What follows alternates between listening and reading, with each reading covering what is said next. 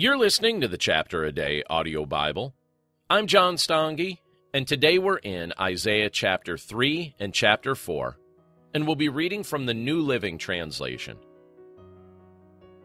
The Lord of heaven's armies, will take away from Jerusalem and Judah everything they depend on, every bit of bread and every drop of water, all their heroes and soldiers, judges and prophets, fortune-tellers and elders, army officers and high officials, advisors, skilled sorcerers and astrologers. I will make boys their leaders and toddlers their rulers. People will oppress each other, man against man, neighbor against neighbor. Young people will insult their elders, and vulgar people will sneer at the honorable. In those days, a man will say to his brother, "Since you have a coat, you be our leader. Take charge of this heap of ruins." But he will reply, "No, I can't help. I don't have any extra food or clothes. Don't put me in charge." For Jerusalem will stumble and Judah will fall, because they speak out against the Lord and refuse to obey him. They provoke him to his face. The very look on their faces gives them away. They display their sin like the people of Sodom and don't even try to hide it. They are doomed. They have brought destruction upon themselves. Tell the godly that all will be well for them. They will enjoy the rich reward they have earned. But the wicked are doomed, for they will get exactly what they deserve. Childish leaders oppress my people, and women rule over them. O my people, your leaders mislead you. They send you down the wrong road. The Lord takes his place in court and presents his case against his people. The Lord comes forward to pronounce judgment on the elders and rulers of his people.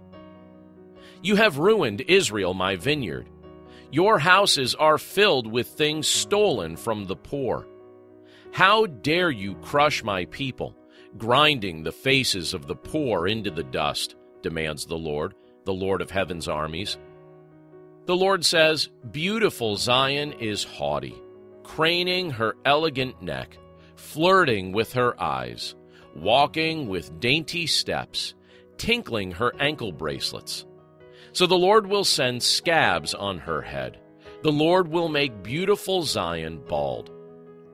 On that day of judgment, the Lord will strip away everything that makes her beautiful: ornaments, headbands, crescent necklaces, earrings, bracelets and veils, scarves, ankle bracelets, sashes, perfumes and charms, rings, jewels, party clothes, gowns, capes and purses, mirrors, fine linen garments, head ornaments and shawls. Instead of smelling of sweet perfume, she will stink. She will wear a rope for a sash, and her elegant hair will fall out. She will wear rough burlap instead of rich robes. Shame will replace her beauty. The men of the city will be killed with the sword, and her warriors will die in battle.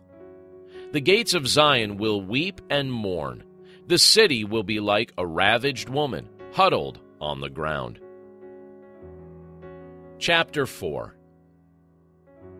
In that day, so few men will be left that 7 women will fight for each man, saying, "Let us all marry you. We will provide our own food and clothing. Only let us take your name so we won't be mocked as old maids." But in that day, the branch of the Lord will be beautiful and glorious. The fruit of the land will be the pride and glory of all who survive in Israel. All who remain in Zion will be a holy people, those who survive the destruction of Jerusalem and are recorded among the living. The Lord will wash the filth from beautiful Zion and cleanse Jerusalem of its bloodstains with the hot breath of fiery judgment. Then the Lord will provide shade for Mount Zion and all who assemble there.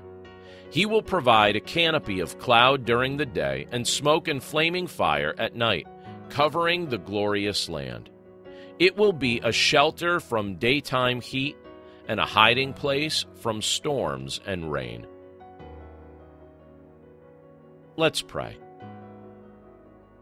Lord, we thank you for your word, and we thank you again for the reminders that we receive from your word.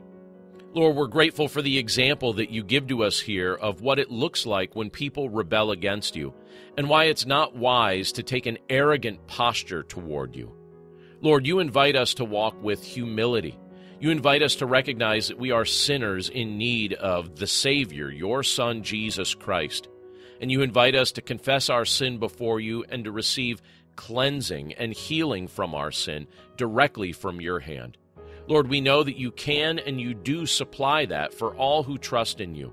And we thank you, Lord, for giving us a stark example in this book of our need for you.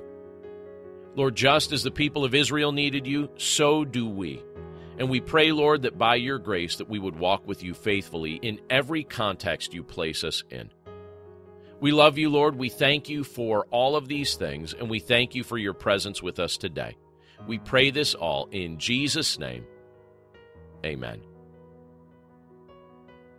Thank you again for listening to the Chapter a Day audio Bible.